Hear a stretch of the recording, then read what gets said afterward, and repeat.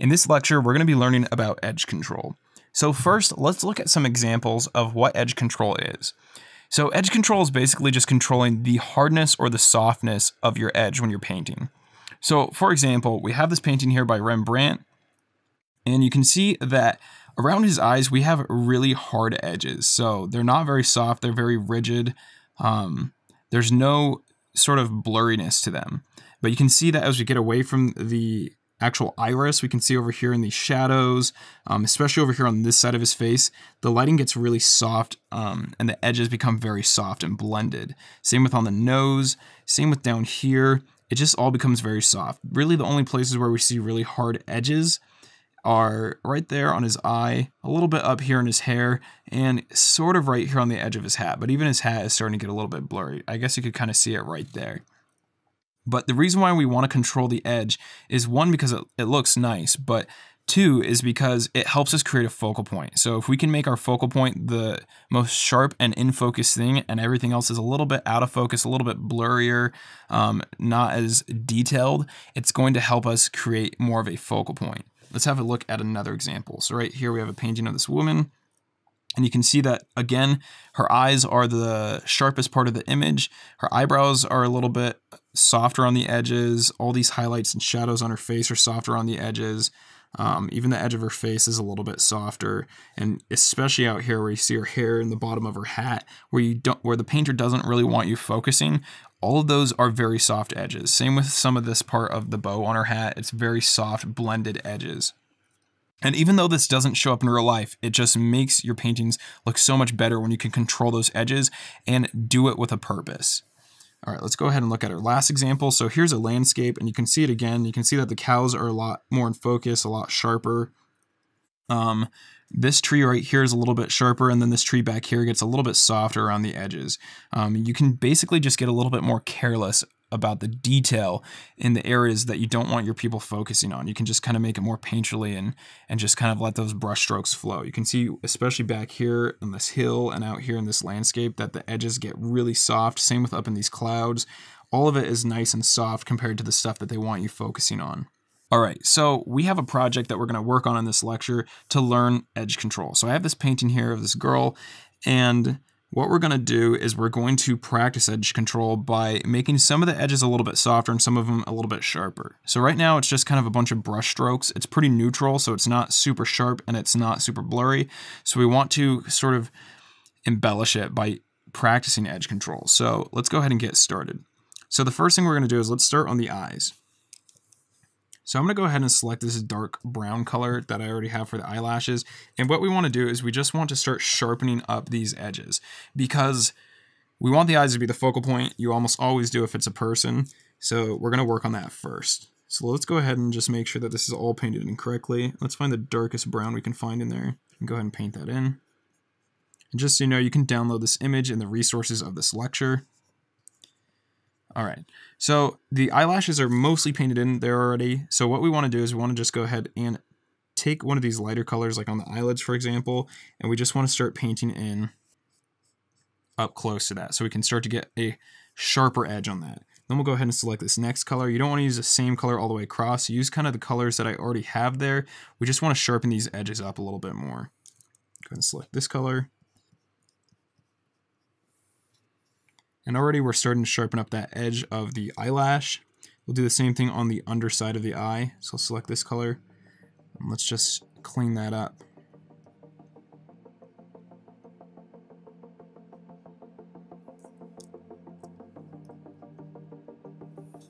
Do the same thing on the other eye.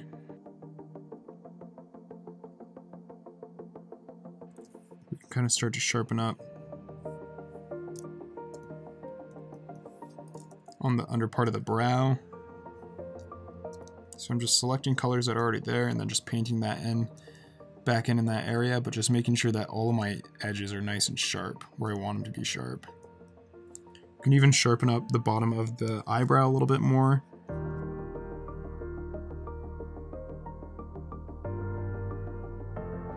And then on the iris, we want to sharpen that up as well. We don't want any of these soft edges. We want them to be nice and sharp.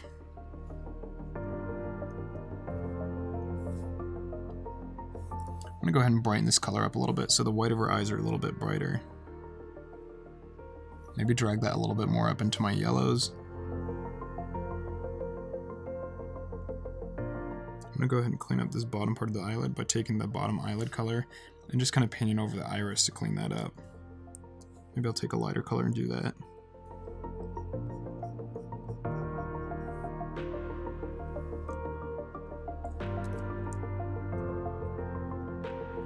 Alright, that's looking a little bit sharper. Let's go ahead and zoom back in there. And go ahead and sharpen up this area underneath the eye.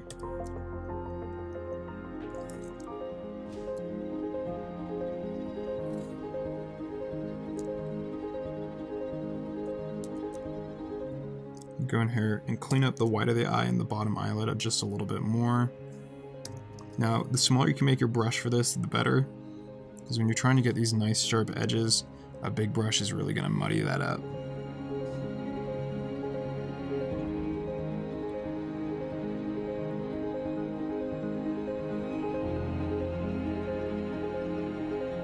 Now I'm just taking a darker color and really sharpening up the edges of the iris.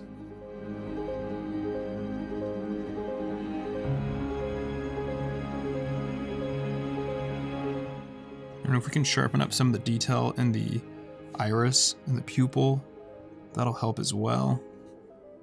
And a little bit of a highlighted edge along the pupil, just like we did in our eye painting we did at the beginning of this course. Something like that. It's looking a little bit soft right here, so I'm just going to sharpen that up a little bit more as well. I'm going to go ahead and add a little bit of a brighter edge along the eyelid just to make that stand out more.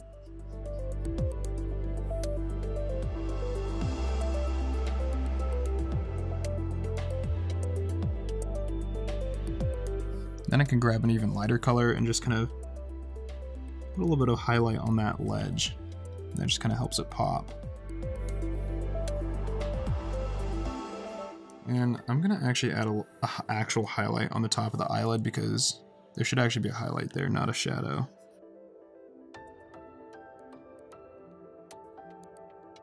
Zoom out, see how that looks. Alright, that's looking a lot more detailed and a lot more sharp and crisp. We could probably take it a little bit further, but I think that's good enough to get the point across. Some areas where we might want to sharpen it up as well are, let's say, the nose. We can sharpen that detail up just a little bit more.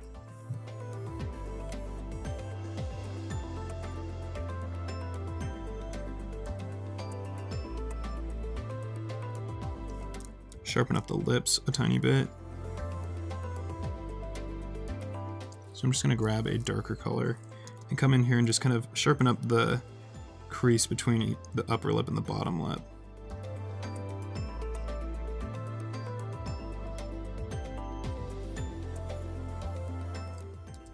See how that looks? That looks pretty good. This is looking a little bit weird on the nose, so I'm going to soften that core shadow I added in there. Soften it up a bit. Alright, great. So now we have all that kind of crispen up a little bit. Let's go ahead and let's soften the edges that we want to soften. So all this is already pretty soft, but some of the areas that I really want to soften up are the profile. So I want the background and the profile to just kind of blend into each other. So what I'm going to do is, just to make this easier, I'm just going to go ahead and merge my background and my painting layer together. And then I'm going to go in there, I'm going to select this edge color, bring my brush size up, and then I'll just paint in kind of a light transparent area like that, select that color, and now I can just kind of start painting in that edge like this with that mix of the two colors, and that's going to help begin to start softening that edge up.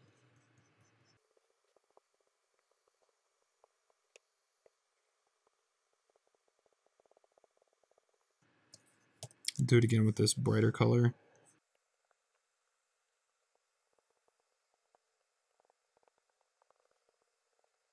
All right, I'm going to go ahead and select the gray of the background, and I'm just going to paint that in lightly and transparently on top of what I just painted. Then I'm going to select the mix of this gray and this pink color and just kind of go back in there and touch it up a little bit. And I can also go back in there with this lighter color and just kind of repaint back on top of that and just touch it up as well. Now, some other areas where I might want to do this is maybe I can soften up this hairline just a tiny bit. So I'll take that middle mix color, I'll just kind of paint in there like that.